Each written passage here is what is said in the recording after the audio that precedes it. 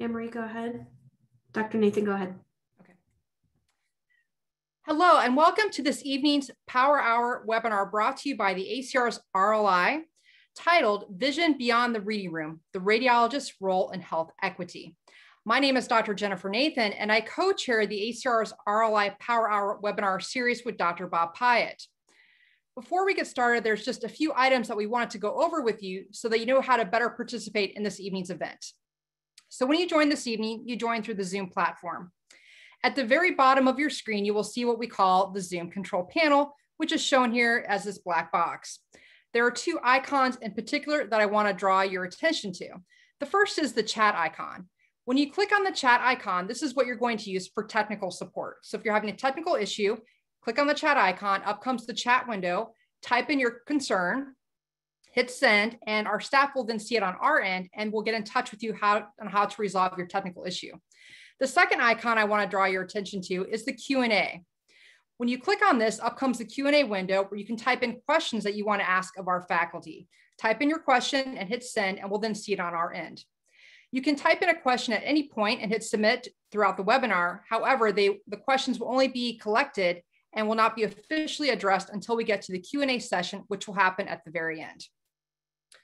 One other item that we do want to bring to your attention is that this is a recorded webinar, which will be available to our membership at a later date. That also includes the Q&A session, so all participant questions will become part of that recorded webinar. So I would now like to turn things over to Dr. Pyatt to introduce today's faculty. Dr. Pyatt. Thank you, Jen. We have quite a distinguished faculty this evening, and we're going to start off with Jackie Bello, MD, FACR. Jackie completed her medical school residency in neuroradiology fellowships at Columbia University College of Physicians and Surgeons, Columbia Presbyterian Medical Center, and the Neurological Institute. She is a past president of both the New York Röntgen Society and the New York State Radiological Society, and she is a fellow of the New York Academy of Medicine and the ACR. As the first radiologist to be elected president of the Montefiore Medical Staff, she served in that role from 2012 to 2016. She is also the third past president of the ASNR and represents the ASNR in the AMA House of Delegates. Jackie is a professor of radiology at the Albert Einstein College of Medicine, and she is director of neuroradiology for Montefiore Medical Center and Health System. She currently serves as vice chair of the ACR Board of Chancellors. Geraldine McGinty, MD, MBA, FACR, did her medical training in Ireland at the National University and then came to the USA to do her residency at the University of Pittsburgh, where she was chief resident. Her fellowship was in women's imaging at Massachusetts General Hospital. While working at Montefiore Medical Center in the Bronx, she completed an MBA at Columbia University. Geraldine serves as a non-executive director of IDA Ireland, the National Foreign Direct Investment Agency, and she also serves on the board of Agamon, a healthcare technology startup.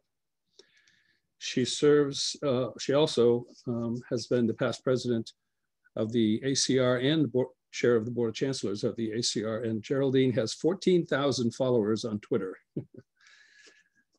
Our third speaker, Gail Morgan, MD, FACR, serves as chair of the Committee for Diversity and Inclusion as part of the Commission for Women and Diversity. She developed the first ACR chapter diversity committee, and she wrote the blueprint leading to the creation of 31 national chapter diversity committees to date. She is also a past president of the Washington State Radiological Society, and she was elected ACR counselor for the state for 2 terms. In 2018, she received the chapter's prestigious gold medal for her lifetime achievement, notably the first woman to receive the award.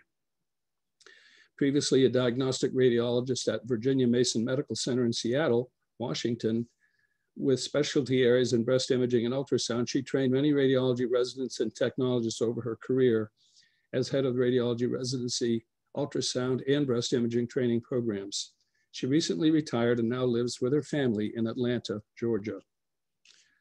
Dr. Jinel Scott, MD, MBA, is an associate professor of clinical radiology at SUNY Downstate Health Sciences University. She's also the director of emergency radiology and the director of quality and patient safety in the Department of Radiology, New York City Health and Hospitals, Kings County. Dr. Scott has dedicated her career to ensuring that safety net hospitals provide high quality imaging services to the marginalized and stigmatized communities they serve, whose health outcomes are heavily impacted by the effects of poverty, racism, and prejudice. She believes that robust, patient-centered quality and safety programs are integral to their survival. And we also have Josh Hirsch, MD, FACR. Josh will be the moderator here this evening. He is an interventional neuroradiologist at MGH, and he is the vice chair of procedural services, among his many other designations, and his academic appointment is at Harvard Medical School. Dr. Hirsch is a past president of both the American Society of Spine Radiology, the Society of Neurointerventional Radiology, and more recently, the American Society of Neuroradiology. He has been recognized with many awards, including those for academic achievement, patient advocacy, mentoring, and even one for transformational leadership. He has published over 600 papers in academic journals. Dr. Hirsch also currently chairs the Future Trends Committee of the Economics Commission of the ACR. It's a pleasure to have these wonderful faculty with us tonight, and we'll now turn the program over to start with Dr. McGinty. Thank you so much, Bob, for that kind introduction for me, and I'm really honored to be on tonight's webinar with such distinguished co-panelists. I'm going to keep my remarks brief because I've seen some of the great content you're about to see, and I've seen your questions, and I know we want to get to as many of them as possible. I was so honored to launch our Radiology Health Equity Coalition as part of my president's speech during the ACR annual meeting. But I want to make a couple of things clear. This is not an ACR effort. It is truly a community-wide coalition, which is why I'm so glad we have Dr. Scott with us, who's the RSNA representative to that, to the mobilization task force. It is also something that builds on the foundational work of so many in radiology, including a number of our panelists tonight, people who have worked in health equity for many, many years. You know, we are truly standing on their shoulders. There are a couple of concerns that I'm sure we will work through tonight. You know, I think it's easy for radiologists to perhaps think that health equity is not in our lane, that's something that public health does. And I think you'll hear tonight there are unique opportunities for radiologists to make a difference. And then, of course, in our fairly toxic political climate, there's a concern that perhaps this is out of the scope of what we should be doing as a professional society and professional community. But this, to me, really speaks to the heart of who we are as physicians. It's about quality. And the quote that I always go back to from our Imaging 3.0 days, providing all of the imaging that's beneficial and necessary and none that is not. And that's from my mentor, Bill Allen. And we know there's a business case for a healthier population. So I'm excited to hear tonight about what we as a radiology community can do to make sure that all of our patients get the benefit of what we know imaging can do to make them healthier and save lives. Thank you.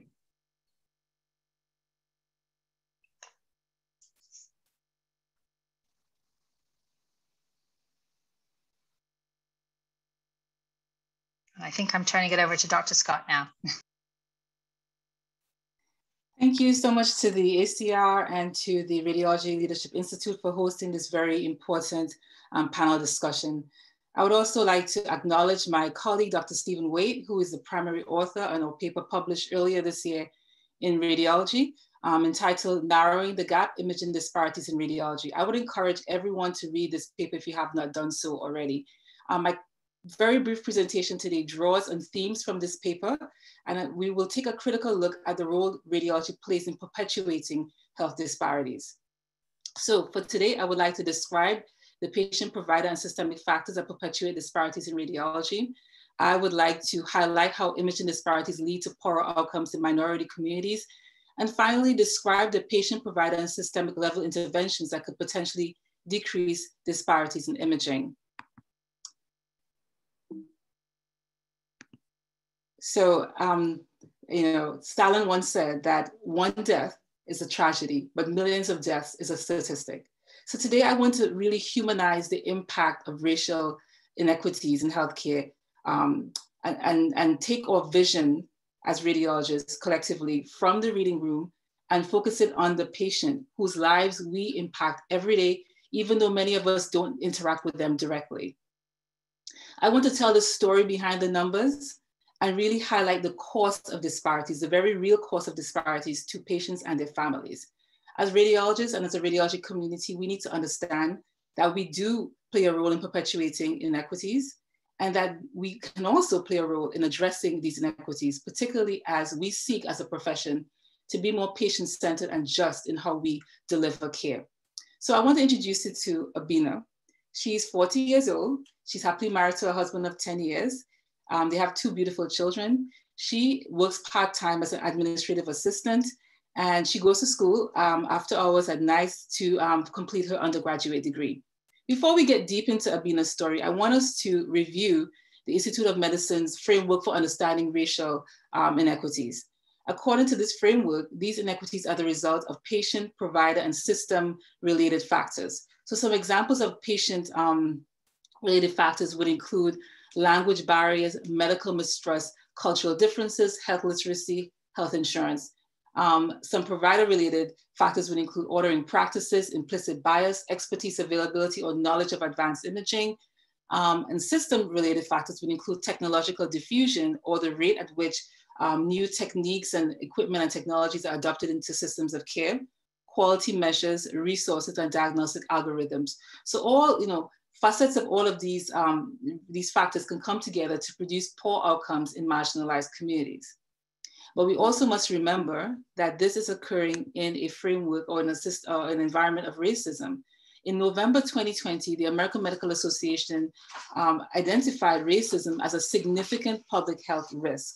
I would like to quote one board member by saying, the AMA recognizes that racism negatively impacts and exacerbates health inequities among historically marginalized communities.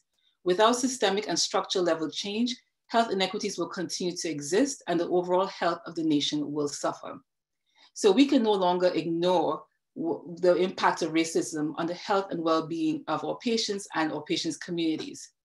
Dr. David Williams, in one of his papers, said that racism is insidious and its structure and ideology can persist in governmental and institutional policies in the absence of individual actors who are racially prejudiced. So in the medical community and in radiology specifically, we need to normalize speaking about racism. It's uncomfortable, but ignoring this topic is actually harmful. So let's push past the discomfort and get into that zone of learning for the benefit of our community and our patients. So we're going to walk Abina through the imaging cycle as she gets the mammogram. So Abina gets her care in a hospital in her community. She likes going there because it's convenient. The people there treat her with respect, and several of the people who work in the hospital actually live in her community. She gets to the clinic and it's overcrowded, and she ends up spending about 2 hours before she's actually seen by a provider. By the time she gets to the provider, she's flustered because she needs to get on with her day. She has to pick her kids up from school. So she's very anxious to get through this physical exam very quickly. Dr. Williams, on the other hand, is extremely busy. His patient load just increased dramatically due to recent staff turnover. In addition, he's kind of confused about the current recommendations on breast imaging. In the past, he would recommend that his patients starting at the age of 40 and every year get an annual mammogram. But he read recently that the United States Preventative Services Task Force changed those recommendations and said that patients should actually start at the age of 50 and get it every other year. So in his, because he's so busy and he's confused, he neglects to inform and to educate Abina on the importance of getting an annual mammogram. So 2 years go by and she's back at the clinic, and this time they recommend that she gets a mammogram. She goes to get her mammogram and has to wait about 2 hours because of staff shortages, someone called out, and also one of the machines is down. She doesn't even understand why she really needs it. She feels fine, she's not in pain, and no one in her family has breast cancer. And in addition, she's very concerned about the hours that she's missing at work. She really needs to get to work, and she only gets paid if she works. The technologist tried, but she's new, and she asked Abina to kind of be patient with her, and Abina was not prepared for how painful the exam was going to be. Dr. Rogers is a general radiologist, but he's been reading mammograms for several years. He's concerned because Abina's breasts appear quite dense, and he's not very comfortable or very happy with the technique. So he wants Abina to come back for repeat imaging and possible ultrasound.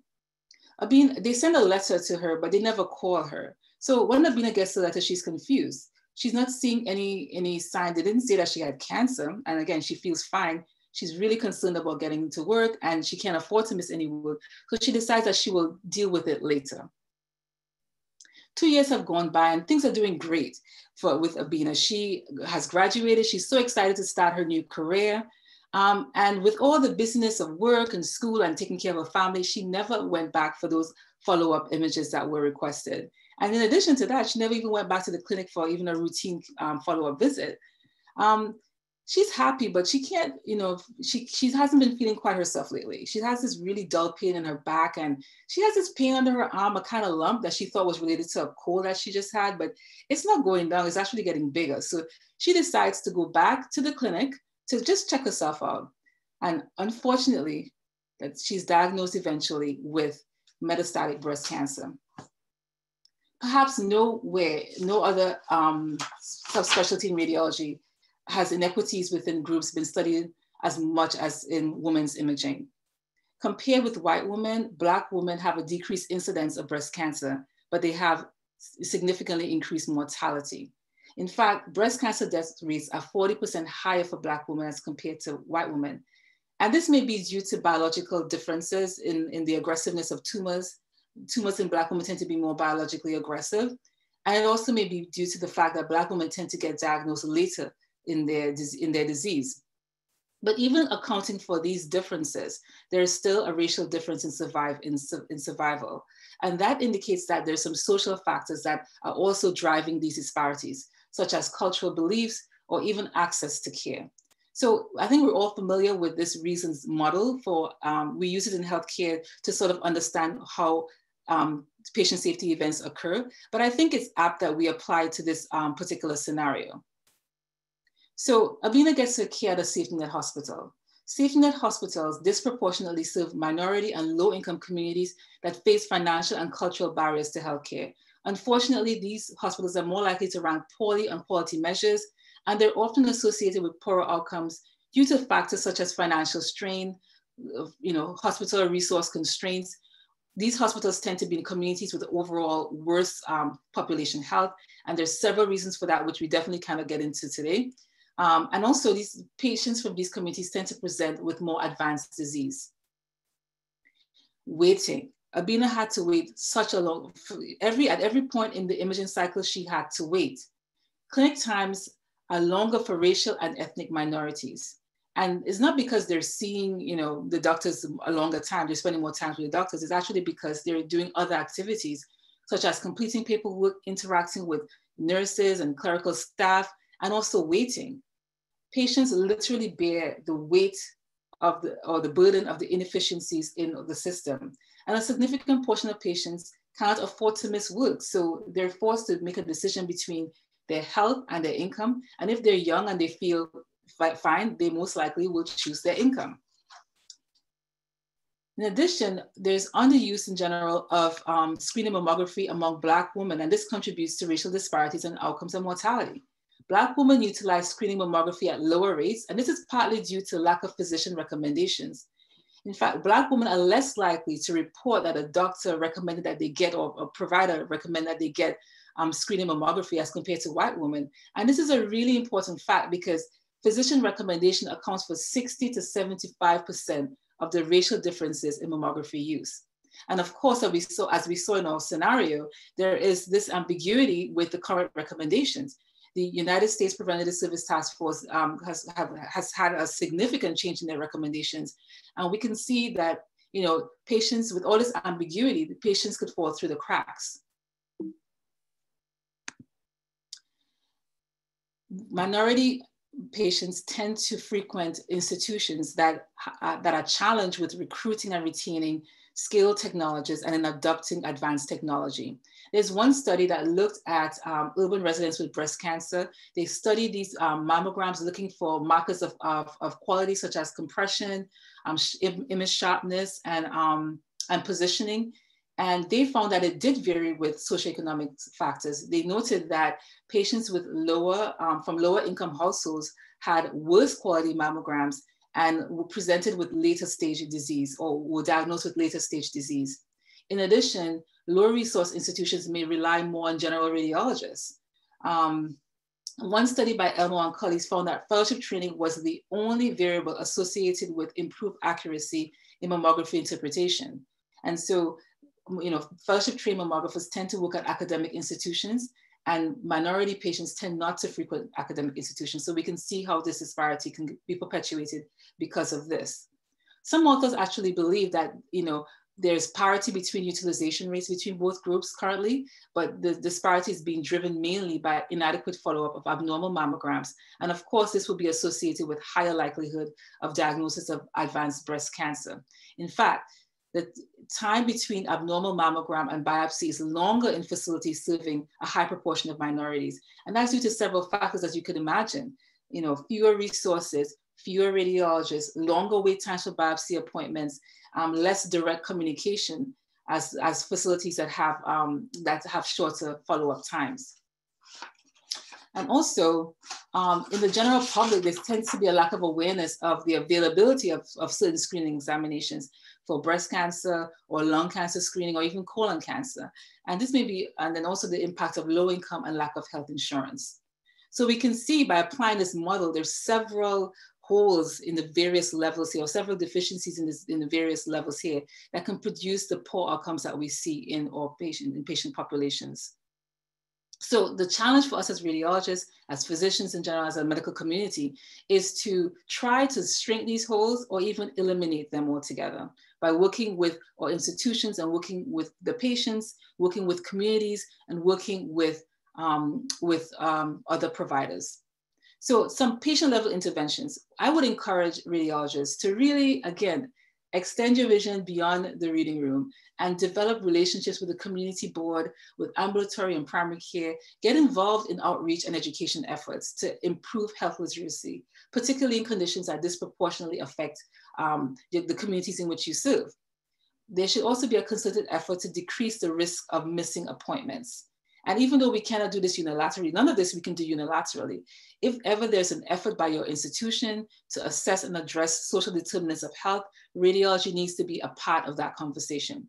So one of the ways that we can decrease the risk of missing appointments is on the systems level by bundling screening appointments. So if a patient comes in for a pelvic annual GYN visit, maybe she can also have her mammogram done at the same time and lung cancer screening if she's a smoker. We as departments need to offer more off-hours imaging and extend our service hours. We never want patients to have to choose between their income and their health. This is particularly challenging for safety net hospitals, but we still try to prioritize new technologies and to hire and retain skilled radiologists and technologists. And when there are abnormal findings, I would advocate for trying to make sure that that communication loop is as tight as possible. Direct telephone communication works best in certain communities. There's one study by Nguyen et al. That found that with telephone communication, patients were more likely to return for follow-up imaging within 60 days. At the provider level, there's definitely a need to increase the diversity within medicine in general and radiology specifically. If I'm not mistaken, I think we're the least diverse of all the specialties. So there's a lot of work yet to be done there. We need to ensure that our clinician and provider colleagues are informed and knowledgeable about screening recommendations. And within our departments and among radiologists, we need to keep abreast of new technologies and techniques that could benefit our patient. And again, extend yourself beyond the reading room, work with your colleagues to curb inappropriate imaging use, and also using quality and performance improvement efforts, we can try to address some of the efficiency issues that we're having, particularly when it comes to patient waiting. So as you can see, if we can work with our patients, work with our communities, work within our system, work with our providers, we can try to shrink or even eliminate some of these holes with the intention of decreasing the significant loss that our patients and their families suffer when they're diagnosed with some of these diseases in an advanced stage when they cannot be helped. So this is a very quick presentation. I hope I didn't go too fast. And I want to thank everyone for their attention. And here's my contact information if anyone wants to reach me. Thank you very much.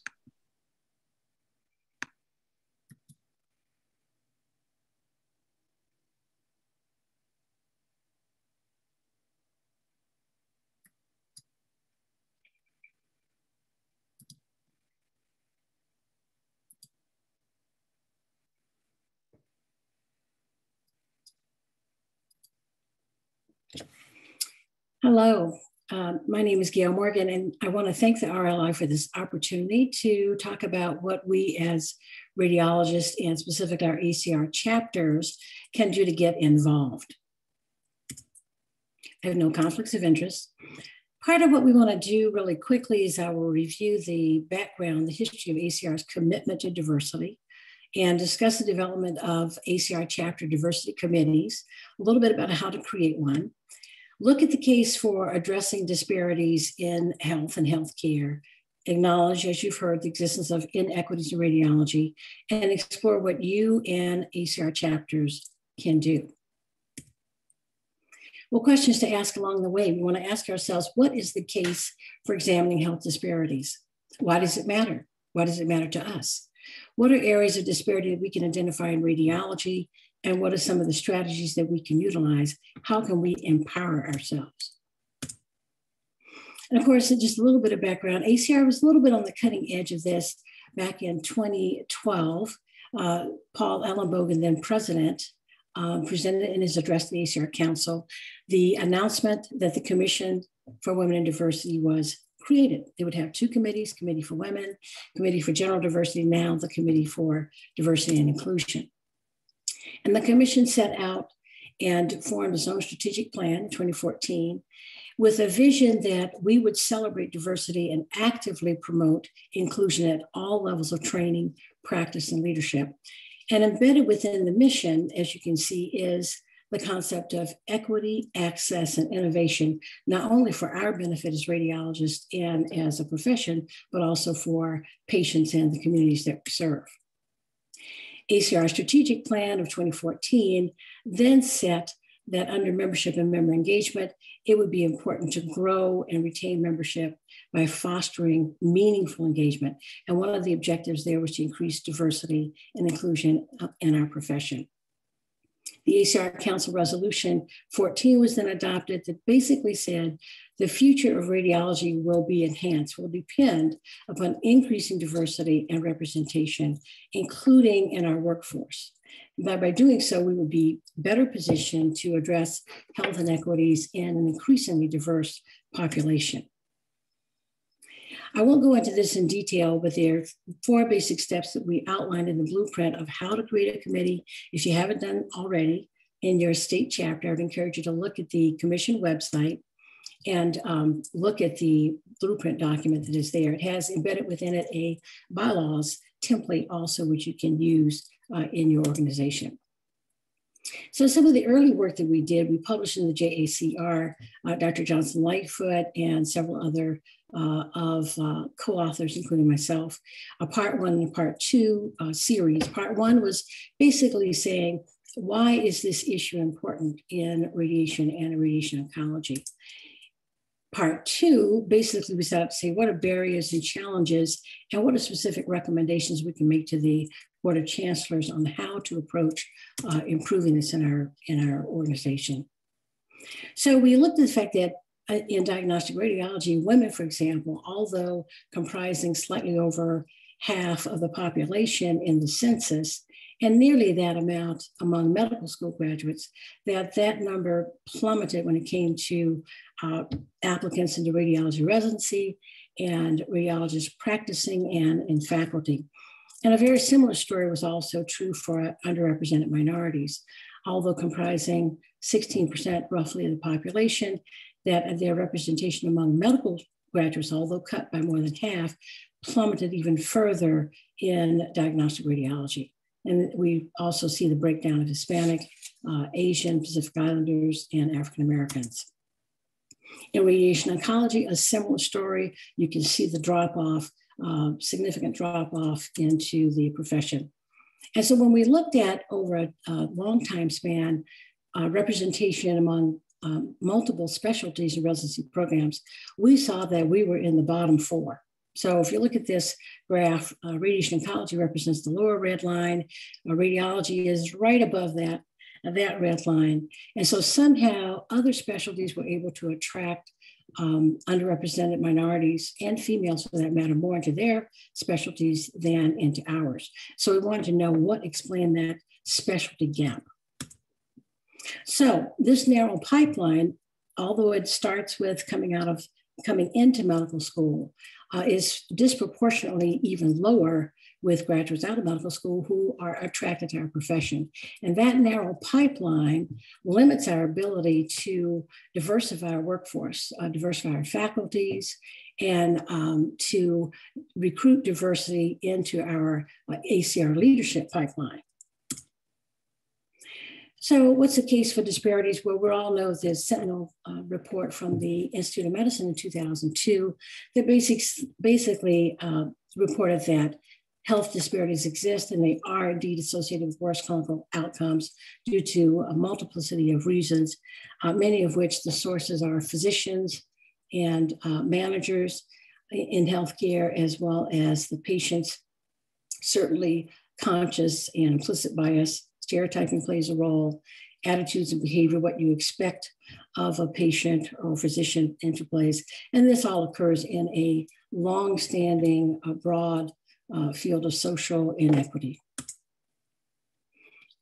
This was the rub. When the Kaiser Family Foundation took a survey of physicians, what it found is that the majority of physicians did not really believe that disparities existed because of differences among populations of different characteristics. Most of them believed that insurance coverage was the main problem. And so this was the first problem, is that we are not aware that health disparities existed. Then with the further breakdown, I'm not showing the graphs here, physicians of different ethnic backgrounds, of course, believed that there were disparities due to differences among various populations. And so did women. Women also thought that minorities were not paid enough attention to in terms of medical research. We've seen these definitions, just to review them. We see this lovely image on the right explaining equality and equity, the difference in terms. Equality implies sameness, that everyone gets the same thing to promote justice and fairness. But the assumption is that everyone has the same starting line. They start off from the same place.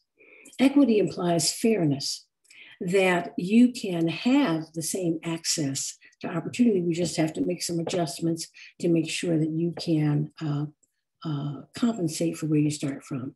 And the assumption there is that there are no barriers to your participation. Inequities, as defined by the CDC, are disparities that are systematic and therefore avoidable and unjust. And those, I think, are the low-hanging fruit where we can definitely wage an attack. Social determinants of health, Dr. Scott has gone through a lot of that, so I don't have to repeat it, but this schematic just shows that, unfortunately, our reality is many start in the hole, way behind due to factors beyond their control, where they're born, what zip code they live in, geographical disparities, how they learn, what education they can afford themselves or be afforded of. If they're employed, where they work, what the environment's like, and what those working conditions are, age, et cetera. So social determinants can really affect your lifelong health and well-being.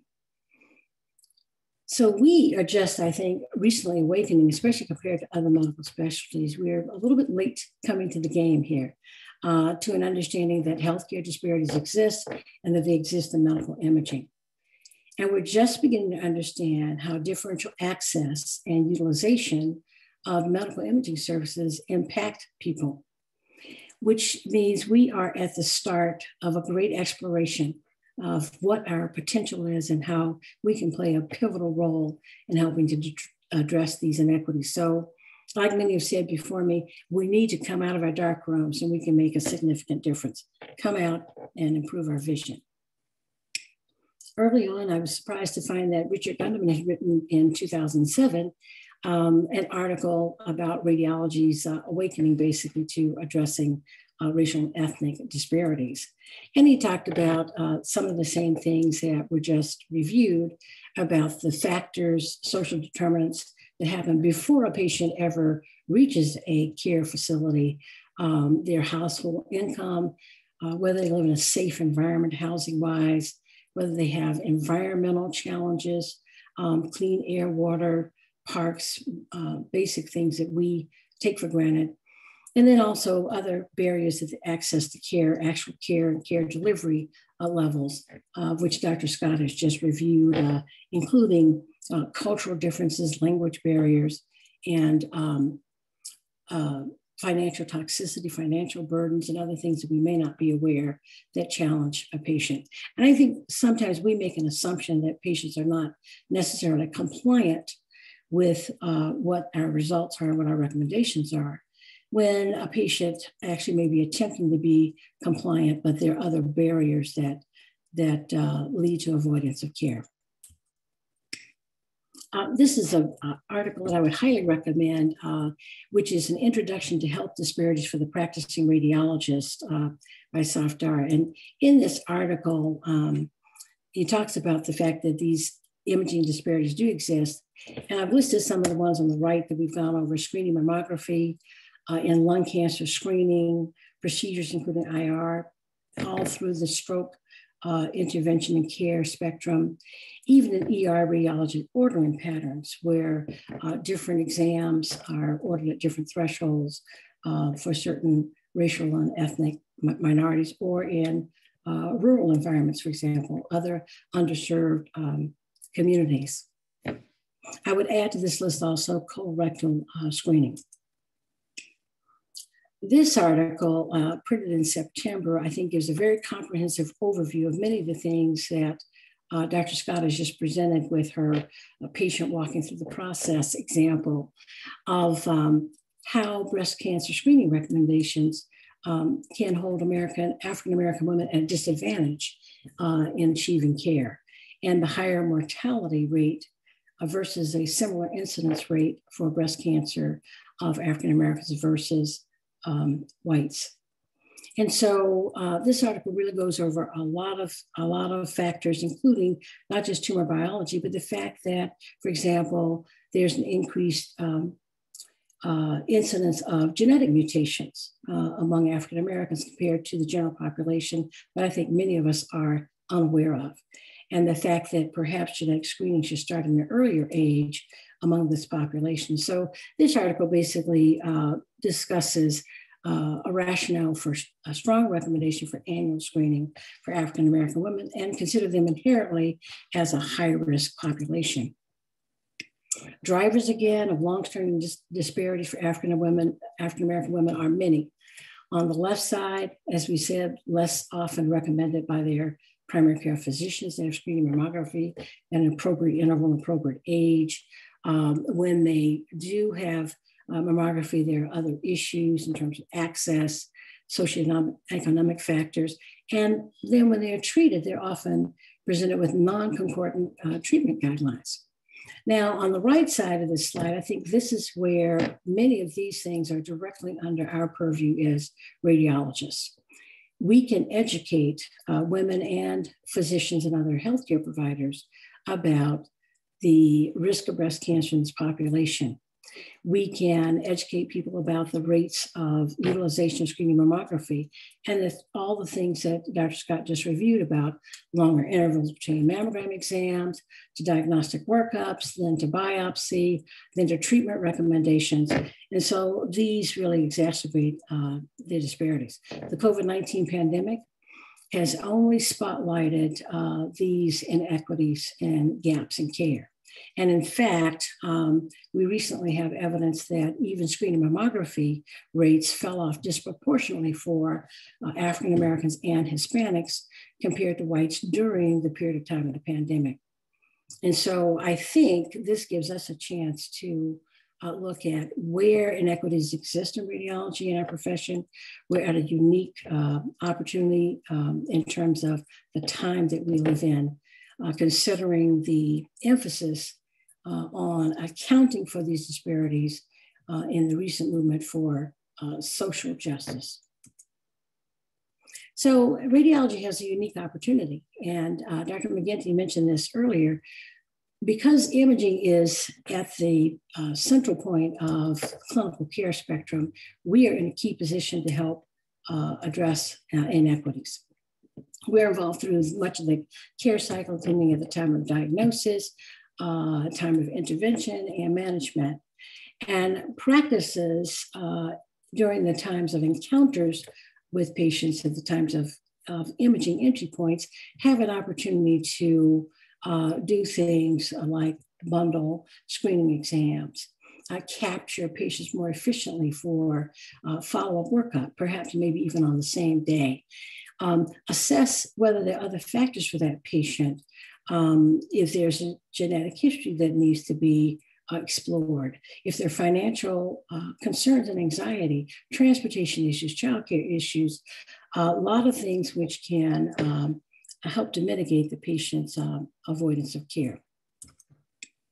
And in this article, I'd like to say there's 4 ways, and I love the schematic, that it talks about ways to promote health equity. And I think these are a map really for radiologists and for ACR chapters.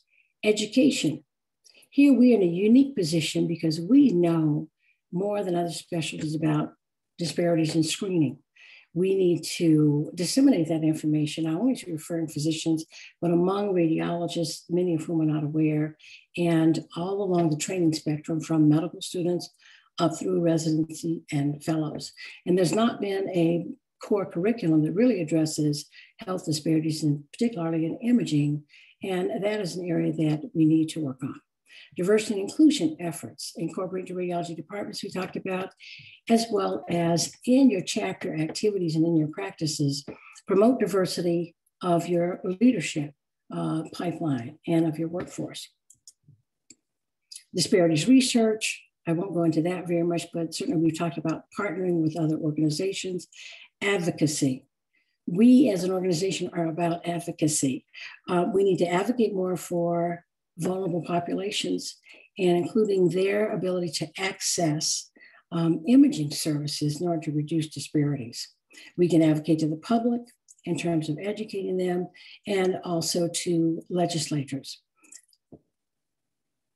Now, strategies, call to action. This is, I call, the generic blueprint for our chapters to get involved. Some of the things you can do: form a task force in your state chapter to address an area of health disparity or disparities in radiology. All politics is local. Wherever you live, your population, be it rural or minority population, or whether you're dealing with disabilities, transgender, discrimination, you need to get involved and look at these issues. Facilitate education. You can, for example, start a newsletter or have an area on your chapter website that's geared to educating patients and referring physicians. Easy place that they can go to be updated about current guidelines, for example. And I think this is also good branding for the ACR for your chapter to disseminate the fact that people can go to your website and access information that's easy to use.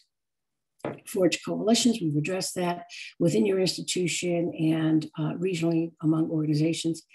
And then do community outreach. There are many community organizations that we have sort of been in a silo as a profession and unaware of that can facilitate and accelerate our progress in addressing disparities.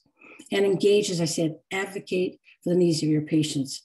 For example, if you do not have Medicaid expansion in your state, this may be an area that you want to look at that will help your patients. I just wanted to put this example up that I thought was pretty exemplary. I adapted it from the Washington State Radiological Society. Is a breast disparities initiative. And I won't go through all of the areas, but you can see what they wrote out, the top 4 categories about what they wanted to do. Identify barriers. This again is going back to the mammography example that was referred to earlier, and commit to having women having screening at the appropriate age. What do you have to do that? You have to educate your physicians and providers and your radiologists that this should be annual, not every other year, not almost 3 years, okay, when they're late. Develop patient navigation systems in your institution and help to propagate them at other institutions to ensure that people are promptly evaluated and those loss encounters and loss follow-up are minimized. Identify barriers with your patients. Navigators, again, can help patients with administrative red tape so they spend less time doing that than seeing a physician. Develop systems that ensure the whole chain is shortened to biopsy time, for example. And I added this one at the bottom, which is engage in collaborative efforts with your local medical organizations. It could be the OBGYNs or your local chapter of the AMA, community outreach and partnerships. There are many organizations out in the community that are trying to do work in the same area of health equity, some civic organizations, for example, and perhaps those efforts can be facilitated when we're involved. I just wanted to include this photo. I love this. This is from Alice, our friend Alice in Wonderland. And as Alice looked across the long chessboard that she had to traverse to get home, this, I think, can remind us that these health inequities didn't evolve overnight. And there's a long journey to health equity, but the road is worth traveling. I want to leave you with these two last sentinel quotes. One that's well known from Martin Luther King about the forms of inequality and the injustice in healthcare is the most shocking. And then this inspirational quote, which I think it really is our charge in radiology, from Congressman John Lewis. If not us, then who? If not now, then when? Thank you.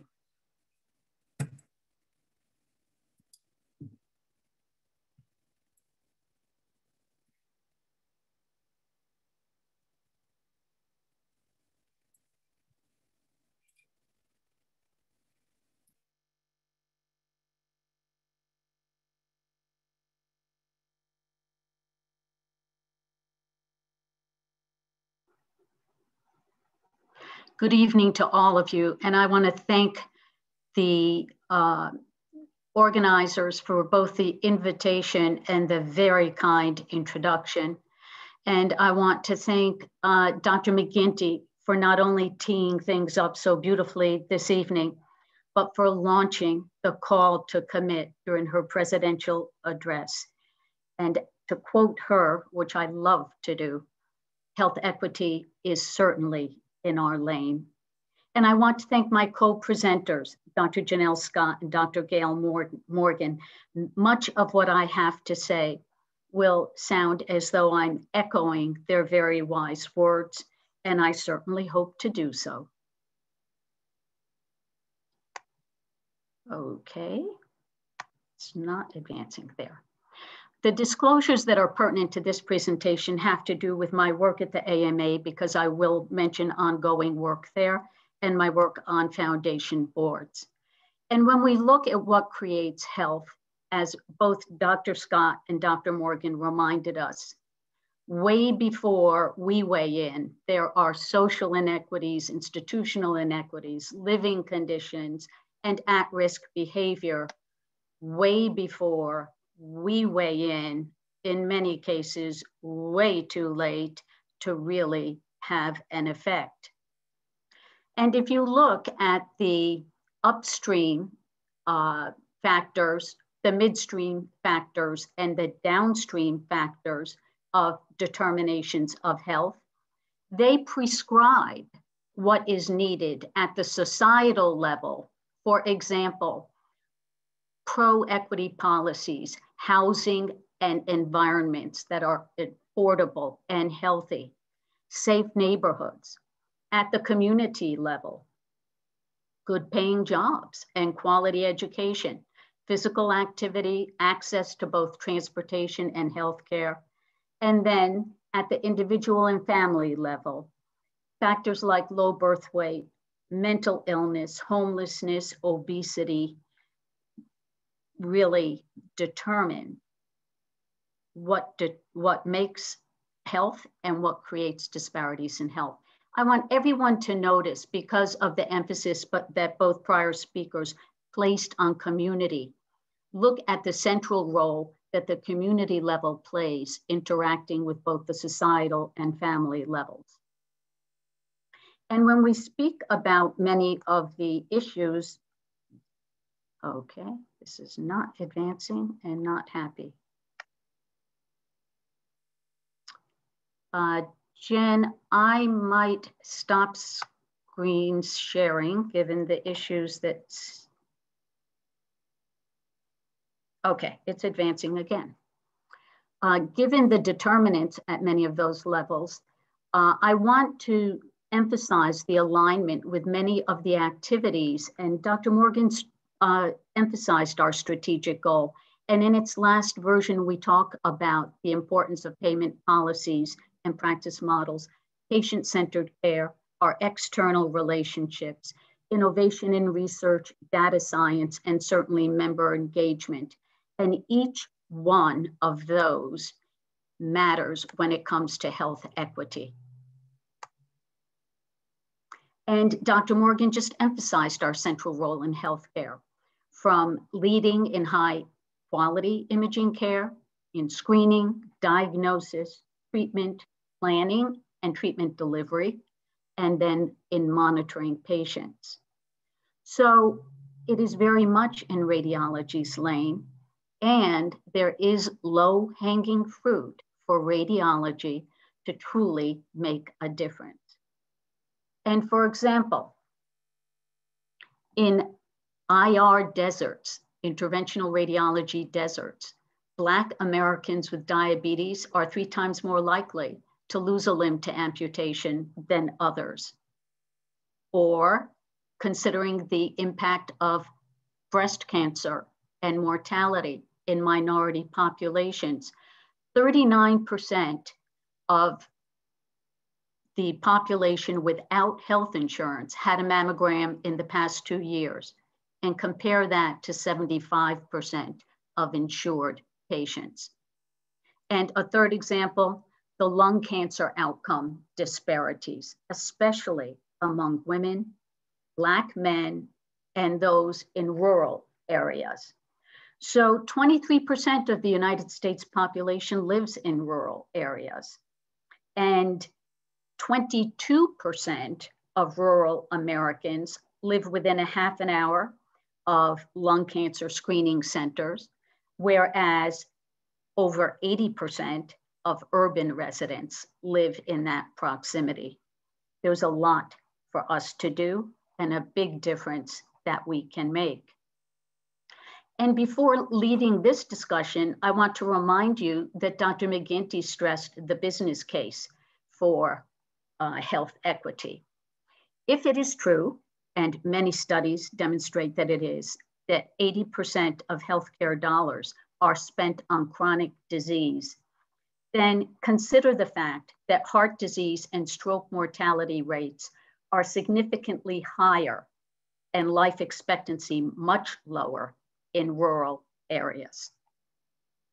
So our specific opportunities, Dr. Morgan addressed, we need to address the disparities and measurably change the outcomes that we can have and that we can create so that individual statistics can be registered quite literally in registries and create a path forward, a template for population health management. Identify the gaps in care, collect and disseminate resources, initiatives, and best practices. Collaborate on programs and services, empowering our members to act, and something the ACR has done well for a long time, and that's advocate for patients, connect with patients and community members. So we take a page out of Arthur Ashe's playbook and say, start where you are, use what you have, and do what you can. And that's just what ACR is trying to do in convening a health equity coalition. And how did we go about that? Well, again, you've just seen this graphic from Dr. Morgan, but in Dr. Safdar's article, he stresses the importance of education, fostering diversity, research disparities, and of course, advocacy. And I'm very proud that in radiology, both the TMIST trial, where just about 20% of enrollees are African American, compare that to the national average for research cohorts with 8% African Americans. And our new IDEA study that have almost 4,000 of the 7,000 patients already enrolled coming from Latino and Black populations. So moving with this as a template, Dr. McGinty urged us all in her President's address, and this is what the page looks like that you can get to by going to this web address, and you can pledge, you can commit to advance health equity in practice. And the press release that followed highlighted this huge effort. And I'm going to give you some numbers in a little bit. The progress that ACR has been able to support to date is to promise staff and infrastructure budget through 2022 as we convene the coalition. We're developing the website and a resource guide platform using Confluence and Smartsheet. And we've engaged Forbes Tate, a firm that the ACR has a long relationship with, as a neutral advisor with a positive track record of bipartisan success in launching initiatives and successful coalitions. Our ACR marketing is beginning to explore logo and branding, not under ACR's advisement, but under our mobilization team. And I'm going to describe that for you next. And then lastly, just as we have a resource toolkit for our patient and family-centered care efforts, we should be able to assemble a health equity resources toolkit. So as convener of the coalition, we are focusing on a network of patient-centered radiologists. The mobilization team members at the core of this initiative are, in addition to the ACR, our American Board of Radiology, who recognize the importance of addressing this as part of our professional responsibility. We're even twisting their arms to consider Part 4 continuing certification credits for participating in this important effort. The ARRS, the AUR, the RSNA, thank you, Dr. Jinel Scott, for being RSNA's representative to the mobilization team. And then the Society of Chairs of Radiology Departments and SIR. More recently, we've engaged commitment from both the radiology section councils of the National Medical Association, and just this week, with the meeting officially ending today, the Radiology Section Council of the American Medical Association. And that last bullet is not empty by mistake. It's for all of you to engage your specialty societies so that a ripple effect can emanate from this critical core. And this is because nobody is going to own this. Everybody needs to own this. So the tasks that we gave to this mobilization team, consisting of a member from the founding organizations that I just mentioned, is to develop a coalition pledge and principles. Think of the pledges that we do every year for Image Wisely and Image Gently. To canvass the various resources and efforts already underway. We don't need to duplicate effort. We just need to collaborate and achieve our goal by combined efforts, identified goals, and an operational action plan. The effort, the coalition, will require a governance structure and some plan for cost-shared sustainability. But I'm proud that the ACR has made the initial investment and gotten us off the ground. We've already created a draft of a statement of purpose and model PR communication for membership organizations to use. The feedback on those is due tomorrow, so I don't have a final version yet, but the mobilization team is hard at work. They are engaging with the National Association of Community Health Centers and exploring avenues to engage the federally qualified health centers as well, so that we really get into those rural areas that need these issues addressed. Again, the toolkit being developed, and I'm so proud of the collaboration so far. We have 3 of our team members, ACR through the Health Policy Institute, RSNA and SIR, building a directory of radiology services disparity, again, identifying the gaps. And then 2 additional organizations, the AUR and SCARD, plan an academic societies survey so that our efforts can be multiplied. Well, here's the early impact.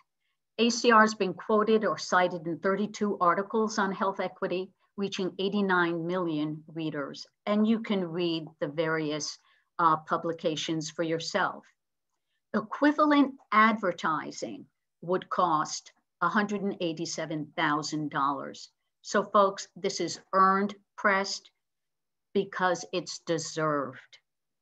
Ongoing social media, posts, impressions, engagements, and link clicks. Resources need to be assembled and communicated, and we're doing just that. Again, I'll say it probably only 4 more times, the website, the link for the landing page where you can commit to act. Tonight's effort, I'm very proud of, and again, thank everyone for participating. And the various blogs, we're hoping for a JACR article collection and podcast. Thank you, Amy Patel, and others listed. The outreach has been to state chapters. I'm so proud that the New York State Radiological Society was the first to voice support for this, and they will commit through their newly established, it's just about a year old, foundation. We've asked the various commission chairs on the Board of Chancellors to reach out to the radiology specialty societies, and we already have commitment from SABI and SAR. Through our inter-society membership, where it will be important, again, not to duplicate efforts, but leverage this unique expertise and the core competencies of each radiology organization. Academic institutions will follow in our outreach, as well as corporate and private practices. And of course, funders, both public in the foundation sector and private sectors. This is a snapshot of the various organizations subscribing to the Inter-Society Conference on the website that they've used, Radiology Central. This could be a very effective way of expanding and multiplying our efforts. I'm very proud of the collaboration we've had already with between the ACR and the AMA, when in September of 2020, we launched this webinar, and folks, there's CME still available through October of 2022. And again, this is a screenshot from the ACR catalog on the ACR's website, an hour and a half of CME credit available. And we had the stars who have been such great spokespeople, including representatives from the patient sphere, as well as the AMA, in addition to our radiology leaders. In last month's issue of the bulletin, our board chair quoted This is about our moral obligation as physicians and radiologists. This is about standing up for our patients and their individual needs, a significant opportunity to declare, and it's a full-time job keeping track of Dr. Fleischon as his vice chair, but I have to edit, not only declare, but demonstrate that radiology can make a difference, and we will make a difference. And importantly, I think that Dr. Scott and Morgan both highlighted the divisiveness in our politics, in our public at the present time. But for the ACR, the goal to strive toward health equity should not and will not be about those politics, not partisan and not identity politics. We need to put patients before politics. And I'm glad that Dr. Morgan quoted Martin Luther King, because I intended to do the same exact thing. It is always the right time to do what is right. And both prior speakers have emphasized that the time is truly now. So in looking ahead and taking steps forward for this coalition and its action items, I invite each and all of you to join us in the next steps. Thank you so much, and I'm looking forward to a lively discussion, particularly if it's being moderated by Dr. Hirsch. Thank you. Thank you, Jackie. That was just absolutely incredible. I mean, I think all the audience members have been blown away by the different presentations as I invite the speakers along with Jen Nathan to come onto the screen. Well, as you said, questions have been flowing fast and furious, but wanted to take one quick second to make the point that this originally started as a Future Trends webinar. Future Trends is a subcommittee of the Economics Commission, and it was our view that tackling disparities in the way the ACR is doing, taking leadership for so many years and looking forward taking leadership, is critical to the economic future and footprint of us as a specialty, as well as, frankly, the broader community as we think about health equity. So that's my personal involvement with this webinar. I would ask that people continue to put questions into the QA box. Not sure we're going to be able to get through everyone, because we do commit to being done by 8:30, and so we'll probably stop taking questions at around 8:27. So Jen and I have been trying to divide up the questions for the different speakers. It's an imperfect science, and we would invite any of the other speakers after we ask a question to speak up if they have additional thoughts. The first three questions I would put to Jinel. Jinel, a lot of the questions had to do with how we could do more in underserved communities to close the gap on health disparities. Your bio, your life, talks about working in safety net hospitals.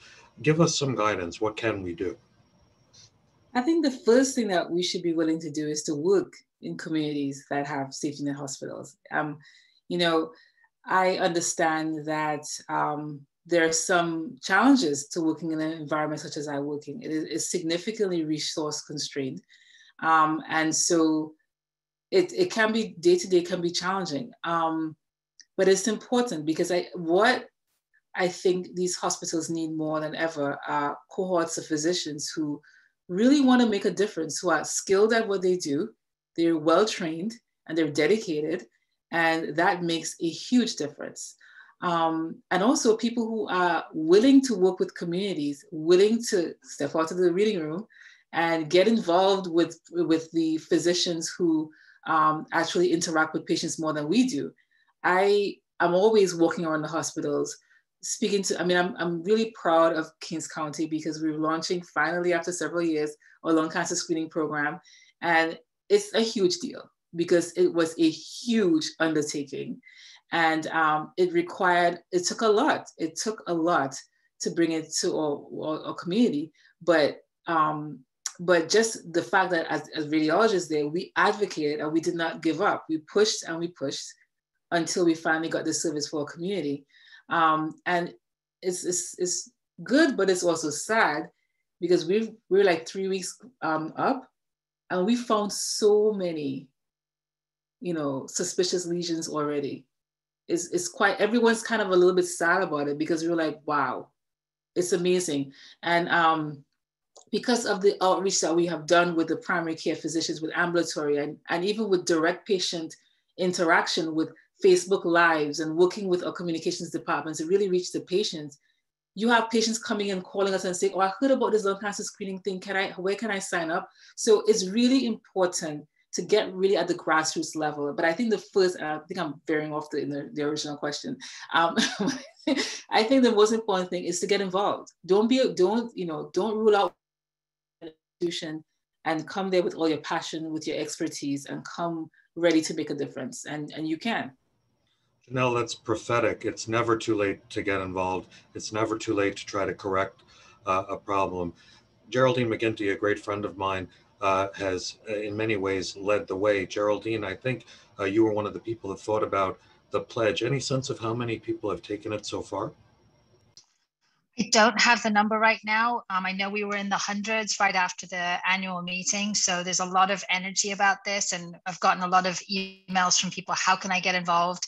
I hope what you saw this evening is certainly what I echo what Jinel says in terms of what we do every day in our practice, but what Gail has done around state chapter engagement. And there are definitely going to be many more opportunities to participate in future. So yeah, a lot of energy around this. That's terrific. I put this one to Gail and to Jackie because I think, Gail, you began to address this, and Jackie, your work at the AMA is so well known. How do we engage other physician groups to work alongside radiologists that are interested in order to advance this agenda?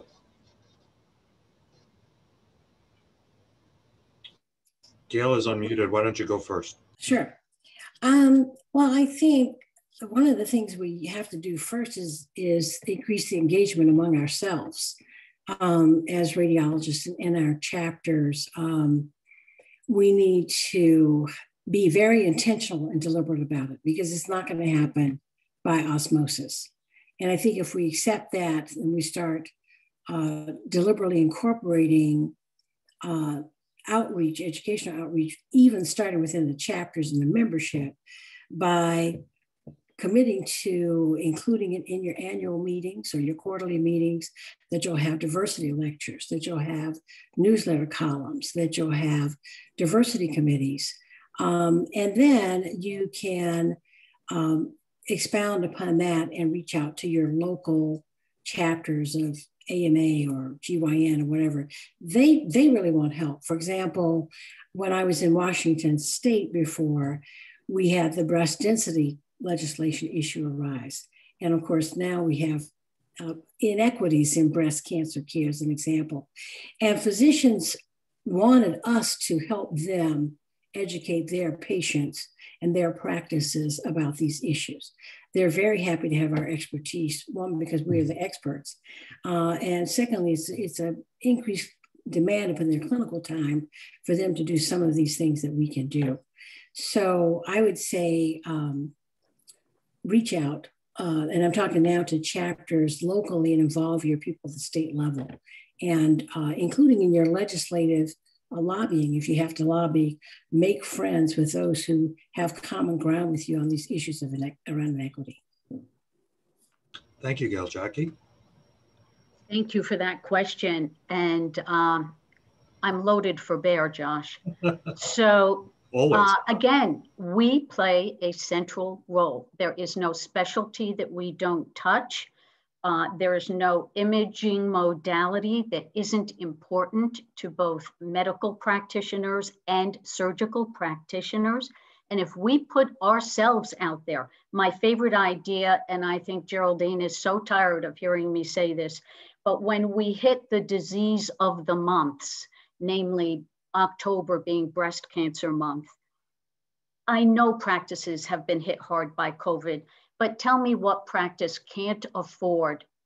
Tell me a number, 2, 3, 5 free mammograms over weekends in October, 4 community clinics where patients don't have access to screening or a referral place to send these uninsured, sometimes patients to. And we also are very lucky that our trainees are so excited about this, and it's not just within our specialties. And if anyone can network better than Geraldine McGinty can, it's that group of, I tease them, I call them the young and the restless, who create such a buzz, and they network beautifully. And I will, because I have disclosed it, I stepped down today as president of the AMA Foundation, but I have 2 more years left on the board, and I am their representative to the LGBTQ Commission, establishing the very first in this nation fellowship, so that marginalized population has healthcare providers who know their issues. And in radiology, they are very specific issues. At the Lenox Hill Clinic downtown, a former Montefiore resident, we had her back last year to give grand rounds, Dr. Kavita Patel, is dedicated to the radiology specifics of transgender care. We don't need to be calling abscesses when these are flaps that have been created for gender affirming surgery. And we don't need to put trans patients into powder pink mammogram rooms waiting for a screening mammography where they are not comfortable. So there are many things keeping the trans population in particular away from healthcare, and we can dive in our various screening programs and open those doors. And that's another connection I plan to make between the AMA Foundation and our efforts. And then lastly, I hope Dr. Thorworth is still on. Our very own CEO, it's not often that somebody on the board gets to, tell the CEOs of the organization what to do, but he sits on the board of the Council on Medical Specialty Societies, and talk about roping in other specialties, not only through the AMA, but through groups that may not overlap with AMA membership. Like I said, we'll get this done. We just need all of your energy behind us as well. Thank you. Thank you, Jackie. You're a true force of nature in every sense of the word. I'm amazed at the amazing, I'm amazed at the amazing things. I'm amazed at the things you can do. Let's pivot to Geraldine. And I'm gonna just, at this point, recognizing the time, there are so many questions coming in. We're gonna try to get to as many as we can. I think at this point, I would ask that no more questions be submitted. Geraldine, you work at a renowned hospital, and putting together 1 or 2 questions, what could non-safety net hospitals or successful practices do to use their resources to advance this agenda? Wow, that is a really great question. And I'll use it to sort of pull out some of the questions about how we engage with medical students and residents. And as a medical school where we're educating the next generation of doctors, and a training program where we're educating the next generation of radiologists, we are really tasked, I think, with committing to those goals around a more diverse workforce as a start. That's clearly important. There's no doubt that, I come from, my primary practice is in an area that's very well resourced. Now we have affiliations in Brooklyn and Queens, and we are honestly really starting to, open our eyes to the gaps in care the way in which access to care looks very different in certain parts of our network. So I think really just having those, as Jinel said, uncomfortable conversations about the fact that maybe, you know, we have work to do to make sure that the same level of care is provided across our entire system. But I'm going to focus on the training piece of it. You know, right now we're about to start our next generation of peer scholars. I know Johnson Lightfoot is on. That's something that a lot of academic institutions have committed to support medical students after their first year, exposing them to radiology as a career. I think that's a great starting place for us in academics.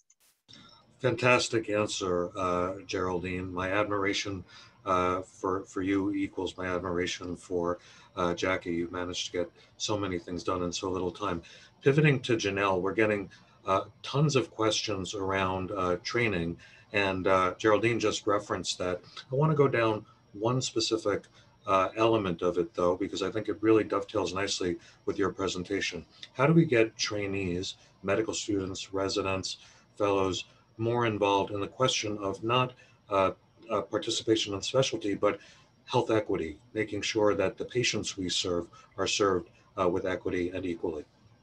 I think the first thing that we have to do is to model the behavior as attendings. And I try to do that every day. I think it's very easy as radiologists to not understand that they're human beings with families behind these images. And so I encourage my residents to understand the whole patient, for one. I personally believe that quality and performance improvement is training in those areas are key, because in the safety net system that I work in, we are not resourced very well. I can't just hire someone to do, to fill in the gaps. So it means that we have to be very creative. And that means involving my residents in looking at gaps in care and looking at how we can best address some of these gaps in care, be it patient experience. I mean, we deal with things such as, proper lockers for patients to store their clothes while they get a mammogram. We deal with issues such as, a mammogram is down and patients they call the assessor, right? And so there's so many things that we have to deal with. And I bring my residents along for the ride, because I need them to understand that we are part of the entire imaging cycle, not just the interpretation part of it. And let us be creative together and solve some of these problems. So that's what I'm doing. And they see me work with other specialties. Like with, I work recently, my project, we're working with stroke, improving our stroke turnaround time for non-contrast CTs. And that was an effort that required input from neurology and emergency medicine. I brought my residents into that so they can understand why it's important, and to understand the impact that we can make on a community by imaging quickly, efficiently, accurately, and giving our reports that way. So I think we have to, most importantly, other than mandating it, we have to model it, because residents are really focused on just being good radiologists, and they don't necessarily want to deal with everything else. But if as attendings, we tell them, listen, radiology is more than just reading studies. Radiology is about making our patients are taken care of throughout the entire imaging cycle. I think that they do. My residents do appreciate that. And better yet, when they leave my institution, I would hope that they will take those attitudes with them wherever they go, wherever they practice. Oh my God, there were so many Dr. Scott quotables in that. Let's get together and solve some problems. Be my favorite. I'm tweeting right now as we speak. Well, that's easy to believe, Geraldine. The 14,000 followers are waiting.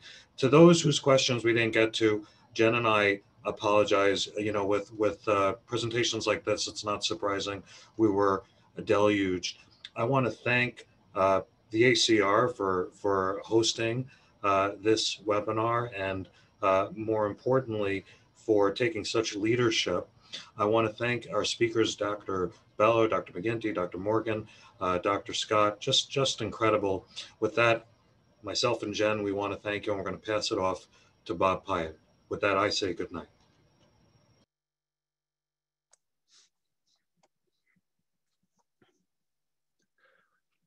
What a tremendous program. Fantastic program this evening. Thank you to all the faculty. So please share your feedback with us. We will be sending out a post-webinar survey and the recording of tonight's program next week. Please feel free to share the recording with your colleagues and get the message out. The next Power Hour topic will be in August. We're going to have a program on hospital mergers and consolidating and merging radiology practices. This will be on Wednesday, August 25 at 7 p.m. Eastern Time. Please register for this and or other free RLI Power Hour webinars at www.acr.org/Power Hour. Again, thanks to our faculty for a tremendous program tonight. Good night, everyone.